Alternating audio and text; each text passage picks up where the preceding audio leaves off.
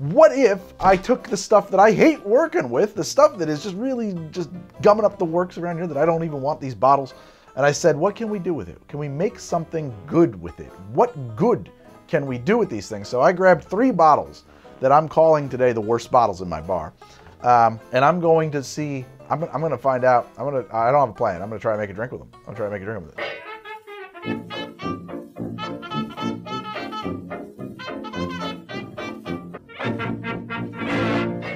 This is the worst bottles in my bar.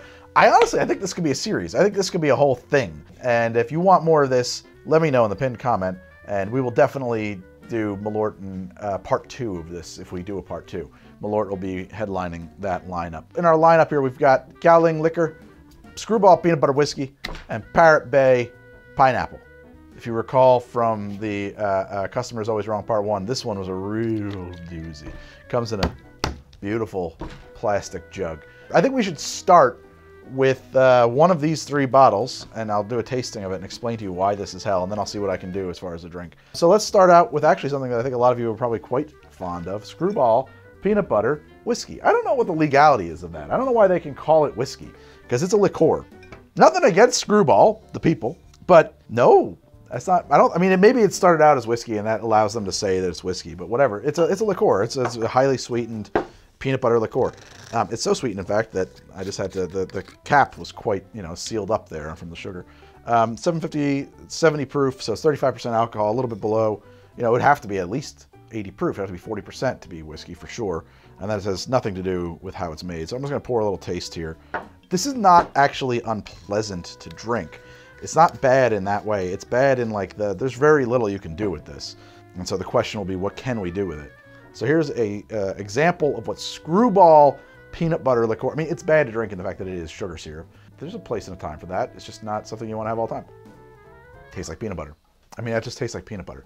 It's just like straight, fiery, hot, alcoholic peanut butter. What this tastes like, and it's almost there already because of how sweet it is really, this tastes more like a Reese's. It doesn't taste like peanut butter, it tastes like a peanut butter candy, right? And that's where this goes. Like, if you think about what actually peanut butter tastes like, it doesn't really taste like that. This tastes like the peanut butter inside of a Reese's chocolate cup. And so I think that the automatic default thing to do with this is to make some kind of a Reese's peanut butter cup or Reese's Pieces cocktail, right? So you get some of this and some chocolate liqueur, and that's like 80% of your drink. You don't need to go anywhere else than that. But I'm wondering if there's something better we can do with it. So we've got a lot of sweet and we've got a lot of flavor here, and really this has to be a modifier. So I'm not sure where I'm going with this yet. I do think that it can be something whiskey-ish can be done here. I'm sure of that. And look, if you really wanted to, and I'll show you really quickly how to do this. Like, if you just want to make like peanut butter cup shot or something like that, right? You just probably do, and I'm guessing, half an ounce of chocolate liqueur, 1 part peanut butter whiskey, and we'll do like the exact same equal part, right? Just a little splash of bourbon in there so it's not pure syrup. Not the kind of thing, it doesn't really need to be shook, but that's okay. We are just kind of developing recipes here. When I'm doing that, I will work very fast. A lot of times I do all kinds of things where I just like have cold water and I use spoonfuls of cold water and stuff. Today I'm not doing that. If we decide that this drink should actually be stirred for textural reasons, then that's fine. We're just working out the formulation here. Anyway, this might be a kind of a chocolate peanut butter cup drink. That's not bad. That is like a chocolate peanut butter cup. Just enough bourbon in there to taste like a cocktail. All right, I'll try that again, different way. Stirred. All right, we'll do it as a stirred drink. In this case, again, 1 ounce of the peanut butter whiskey. I just want to know if you can do anything other than make a peanut butter cup shot with this, Half an ounce of the Tempus Fugit. We'll do 1.5 ounces of our bourbon again. All right, and crack some ice in there.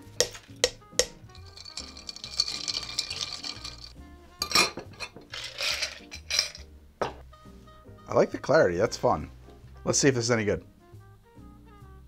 Oh yeah, that's very nice. So that is pretty cool. That is managing to showcase your bourbon with this super elevated peanut butter note running through it that does not demolish the taste of the bourbon. The creme de cacao does kind of disappear in there, but it is, you get it. It's in there, it is working to kind of unify and meld, round out those flavors. It also is providing a lot of the sweetness because although this is pretty sweet, This is a lot more sweet. This brings it, I mean, I think you could almost do that. I'm curious about throwing 2 dashes of bitters in there. Let me taste it again and see if it really needs it. You know what else I think would be really good in here is allspice dram. But I think that a couple dashes of Angostura will be fine. I think that some of the spices there in the Angostura are going to help really kind of accentuate some of the flavors that we're on the cusp of tasting here. I like it a lot, but I gotta say, it takes over the drink. I would do 1 dash or none, because once that's in there, the peanut butter aspect of it gets kind of buried. It is delicious, but the peanut butter does hide it a lot. It's sweet. It's not overly sweet, but it's at the sweeter end of the acceptable spectrum. It's not completely hiding your bourbon. At least the old Grandad, the peanutty notes of there, and which are different from peanut butter, I should point out, or the way that peanut butter expresses in Screwball. After effects of sweet peanut butter candy. I am definitely getting that on the back end of that, and the bitters are present with allspice, cinnamon, that kind of thing happening here. Actually, the more bitter elements of Angostura bitters, which is funny, I don't actually think of Angostura as being terribly bitter, typically, are coming to the fore here. So whatever is the actual bittering agent in there, probably gentian or something like that, you're actually kind of getting a little bit of that, which is unusual for me with the use of Angostura bitters. For a garnish, I wouldn't want a twist or a cherry. I would just put a Reese's peanut butter cup on a stick. I don't have any right now, but like, especially if you can get a mini one with dark chocolate or something, it'd be perfect. So, I mean, there's a cool cocktail. What do we call it though? We haven't named it yet. This is the, let's call this drink Willy Wonka's Retreat. And after this, from Willy Wonka's Retreat, we're gonna head over to the Parrot Bay right after this. Thanks, Greg. I'll take it from here. You know, something that's really important to me is sleep. I just can't get enough of the stuff. I mean, literally, I never seem to get enough sleep. I'm betting you're in a similar situation, and I've got some tips. First off, the ultimate sleep aid tool is a mattress. I've tried the alternatives, and while they have their merits, a mattress is generally better. If you don't have a mattress, or you're not enjoying the one you've got, Helix Sleep has got you covered. Lucky thing for me, they also happen to be the sponsor of this episode, so thanks, Helix. See, Helix knows that no two sleepers are the same. That's why they've made the Sleep Quiz, which matches your unique body type and sleep preferences to the perfect mattress for you. Through the quiz, they determined that I'm a back and side sleeper who prefers a medium to firm mattress. Their questions didn't cover that I'm a sleep-avoiding late-night rage tweeter and doom scroller, but that's probably not a problem a mattress could solve for me anyway. Anyhow, they paired me up with a Midnight Luxe, and I've got to say, this is a mattress I can definitely sleep on, when I manage to put down my phone or get away from my computer, that is. I've had it about a year now, and I think it's definitely more comfortable than the mattress I was sleeping on before. And I like the level of firmness that it provides, I really do. You know, my wife likes it too. We took the sleep quiz together, and they do take that into account, you know, if you co-bed, or whatever the term is for that. And that quiz and website are super easy to navigate. I love that. Since buying a mattress online that you can't try out in a store can seem a bit risky, Helix gives you a 100-night sleep trial. That's about 3 months to decide if you like the mattress risk-free. And if you don't, they're gonna come and take it away. They've also got a 10-year warranty, which is awesome for me because I've got this sleep plan that I'm gonna stick with for at least another 10 years. I'm gonna stick with sleep. I'm gonna keep trying that. Helix delivers straight to your front door for free anywhere within the US. It comes rolled up in a box and it's real easy to get set up. You just open the box, pop the mattress out, let it breathe, it'll puff right up for you. Actually, all you've really got to do is click the link below or go to helixsleep.com/HTD. You'll get up to $200 off your mattress plus 2 free pillows. And they're pretty nice pillows. All right, I am going to try to catch up on that sleep that I'm missing. And for you, back to the show.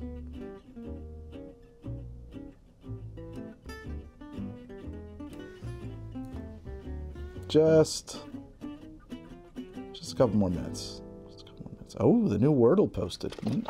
All right, we're back with the next worst bottle in my bar. It's Parrot Bay Pineapple Rum. It tells you exactly what it is. It's Caribbean rum with natural pineapple flavor produced by Parrot Bay. This is a 1.75 liter and it's 42 proof. Great. Wait, what? Wow. It's really low ABV. This is like not rum. It is something that may have begun its life as rum, but it is not rum.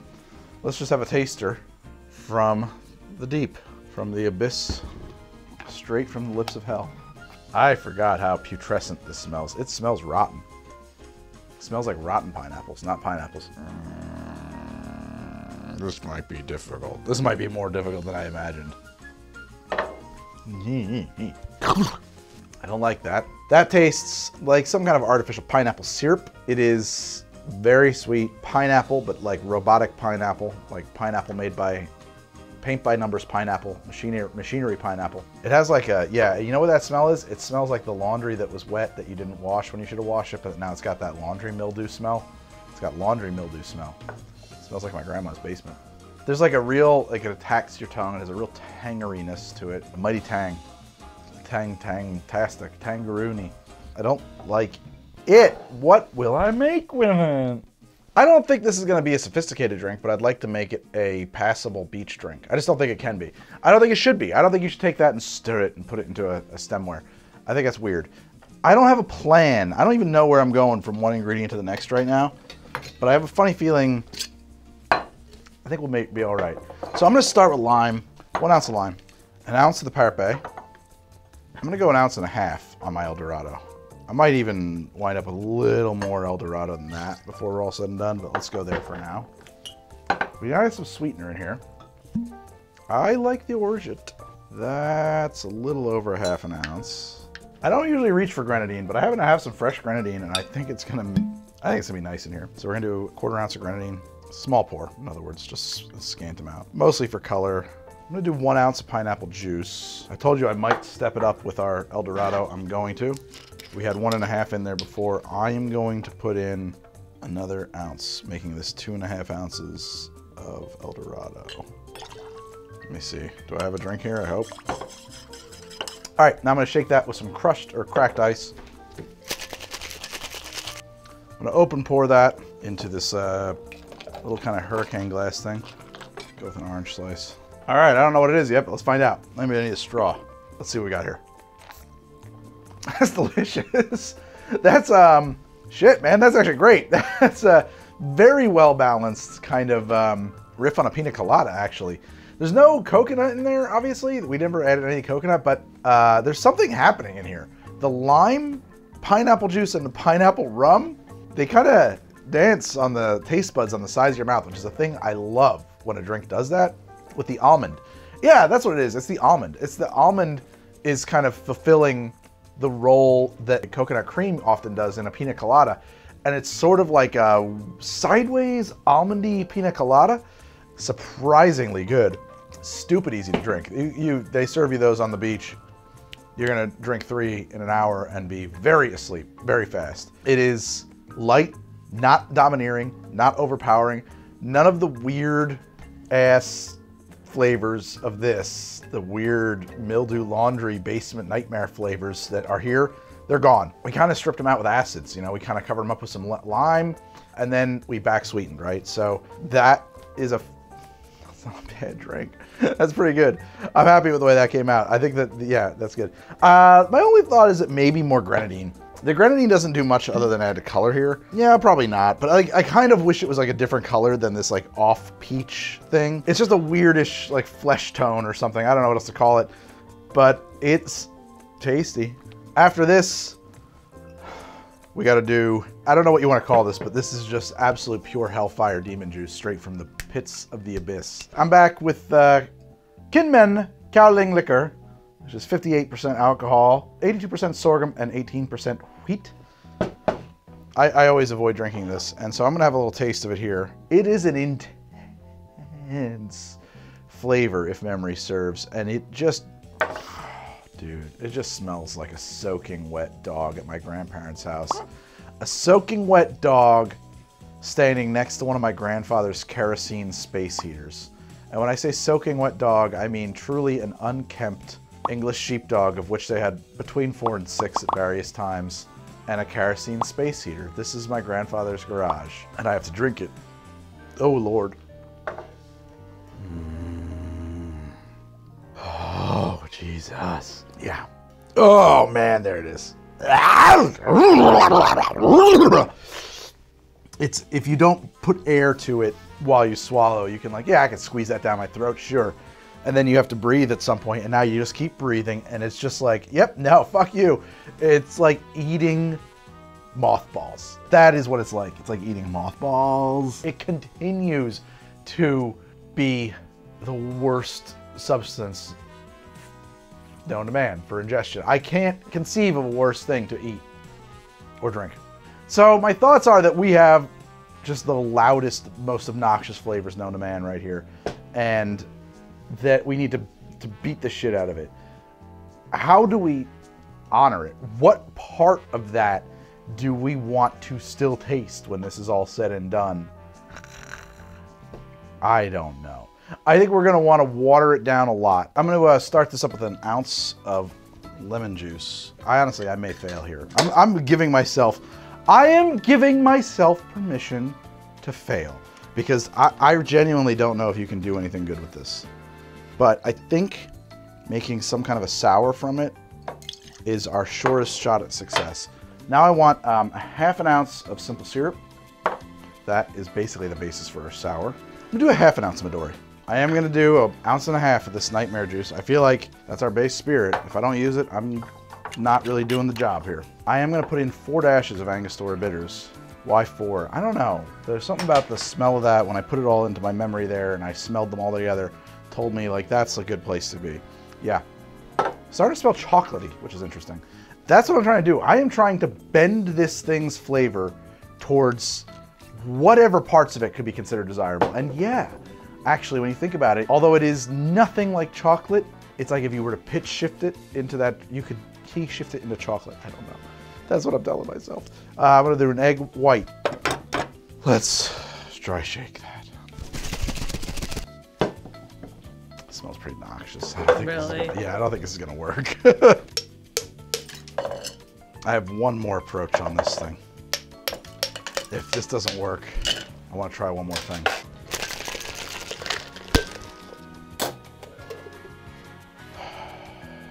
All right, I don't think this is any good, but we'll find out right now. Jesus. Oh boy. A lot of wet dog nose. It's better. It's weird. It's really, really, really, really, really weird. I mean, here's the thing about that. If you can convince people that Fernet is good, I have a funny feeling you could convince people that this is good. I love it. But it's not, it's very intense. It has a very intense flavor profile. I mean, we've taken the really intense chemical parts of this and brought the volume way down and lengthened it out so that it's way less sock you in the face. But boy, howdy, is it still there. In addition to that, it's a fairly well-balanced sour. It's got a sweet component, it's got a sour component, the Midori is in there. I don't know if I'm tasting Midori. Woo! Some hair on the chest. It is just... And speaking of hair, it does kind of taste like it might be a hair tonic. I mean, it's intense. But yeah, I think we can, I'm gonna try this one more time. I didn't think I was gonna have to try this one more time, but I'm close to something. I wanna try just throwing kind of bigger artillery at this stuff to see if I can really match its intensity and then take it someplace, okay? So after this, we're gonna try this one more time, see if we can come up with something that really works for this, this stuff. Because this is like, it suggests that it's possible, it's just not quite there yet, right after this. All right, I'm back. I have one more thing I want to try with this. I gotta tell you, I think my chances here for success are pretty low. I'm not gonna lie, yeah, it's just not great. I'm gonna modify an industry sour. That is a drink that is a chartreuse and Fernet Branca sour. I have all those ingredients on set. I'm not sure if I'm subbing in this for one of the ingredients in an industry sour or if I'm adding it to an industry sour as a fourth ingredient. I haven't decided yet. We need 1 ounce of lime juice. Now let's bring in our actual bottles here. We got the Fernet, the Kaoliang, and the chartreuse. Yes, I actually do think. I think that with all 4 of these working together, we may have a drink here.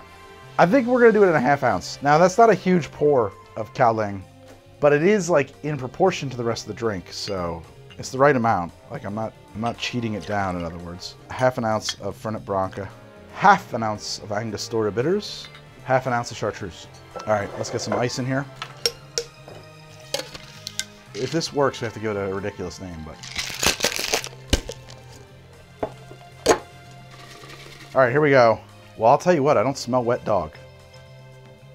Wow, Hold on a second. Yeah, I'm gonna throw in half an ounce or a little more than a half an ounce of orgeat. I'm gonna reshake this.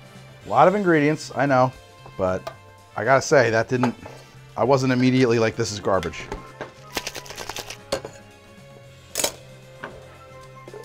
All right, let's try that one more time. Here we go. I like it. I like it. It's insane. Wow. Oh my God, I can't believe we made a drink work with that shit. Sorry.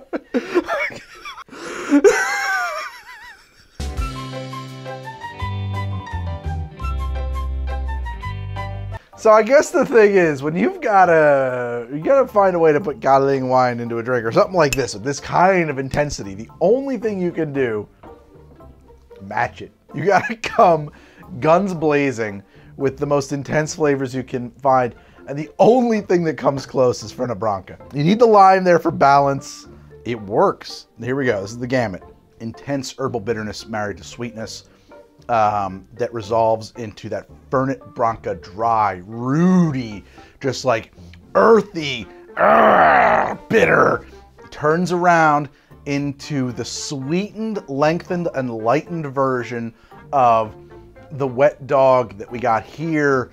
But somehow now it's like, when you contrast it to what Fernet Branca brings, okay, that is like, oh, whoa, where are we going? There's like a whole other dimension of insane bitter flavors. It pulls you in this other direction. If you don't like bitter things, and I mean like bile bitter, or just shy of bile bitter, then you're not gonna like it. If the Jungle Bird is your speed, if Trinidad Sour is your speed, if you are prone to enjoying the occasional Negroni, this might be on your radar, and it leaves a lingering note in your mouth that you'll catch here and there on a breath or a word or on a swallow.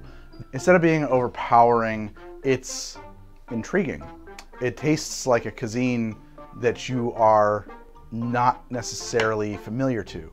It doesn't taste like an assault on your mouth or anything like that. It's like, oh, whoa, hey, what's going on there? I've never had anything even remotely in that space. And like, it's inviting you, like this is a place from far away. You know, like it's just not familiar to my palate, but in a way that's still somewhat accessible. I want to say too, I just stumbled onto this note. It's got a lot of clove to it. There's a lot of clove in this flavor profile when it's all said and done. I'm getting cloves and incense. It is weird. It's a weird drink. What do I call this sucker? I gotta call this a four-corner sour because the ingredients come from every, the Caribbean, South America, Taiwan, and limes, which, you know, you grow elsewhere. I mean, yeah, I feel like I gotta call it, and almonds, which come from North America, I think, primarily, right? Or the dark corners of the earth. Maybe that's what we call it. Kind of reference that that video game that I liked. That was a cool game. I liked that it was a first-person shooter where you didn't have a gun and you just ran away from people shooting at you. That was pretty cool. Yeah, man. Very happy with myself here. I genuinely... I mean, I'm not happy with myself. I'm genuinely surprised because I really, truly thought we were going to fail. And I can't believe it. I can't believe we found a way to put that thing into a cocktail. All right, well, that is the worst bottles in my bar this week. We looked at Screwball Peanut Butter Whiskey. We looked at Parrot Bay Pineapple Rum. And we got our Kaoliang liquor, 58 proof, 58%, sorry. Made a Willy Wonka's Retreat, we'll call that a Parrot's Perch. And for a Dark Corners. Dark Corners, I like that. We'll call that the Dark Corners of the Earth. It definitely seems abyssal. And yes, I mean abyssal. I don't mean abysmal. People have corrected me like, you mean abysmal? No, I mean abyssal. I know what I'm about. I'm talking about the fucking infernal powers of the 9 hells.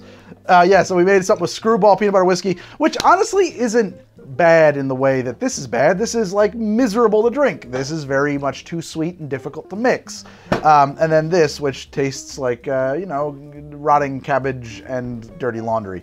Or smells like it at the very least, so it's difficult to kind of balance those flavors. I don't know, thought this was a fun idea for an episode. I kind of hope you want to do more of it because it was fun to make. Let me know in the comments, and I'll see you guys very soon in that episode. In the meantime, if you want to like, comment, and subscribe, why would you do that? Why would you do what I tell you to do? Be your own person. You could do whatever you like, you know, be the master of your domain. You don't need to take that shit from me, but it would be lovely of you to watch more of How to Drink, which I've been making for 6 years, and I'm stuck in it. I'm stuck here making this show, so you may as well watch it. Thanks. Oh yeah, and I got social media stuff down there. All right, thank you guys so much. See you soon with another episode of How to Drink. Let me know if you like this. Bye.